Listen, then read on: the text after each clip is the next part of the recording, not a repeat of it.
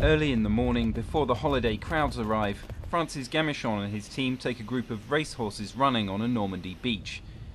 Gamichon doesn't train the horses himself, but prepares them to return to competition after periods of rest or injury. And to do it, he uses the rejuvenating powers of the sea.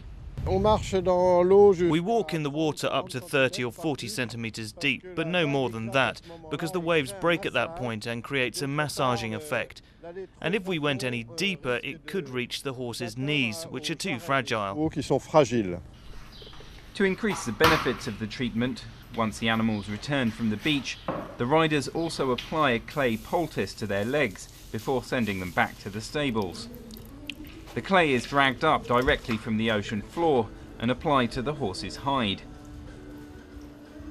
L'intérêt de mettre l'argile, c'est pour refroidir le... The point of applying clay is to cool down the legs. It tightens the tissues and relieves the tendons, which are tired or burnt out by all the work. Qui sont fatigués ou esquintés par le travail. Once the clay is dry, it's rinsed away naturally the following morning in the sea.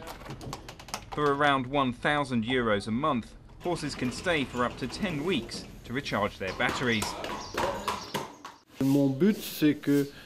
My aim is that when the rider comes to pick him up in 3 weeks' time, she'll say, "Oh, this horse has fewer aches and pains," which means that he feels more supple and is moving better. Choses qui font que je le sens plus souple et plus disponible.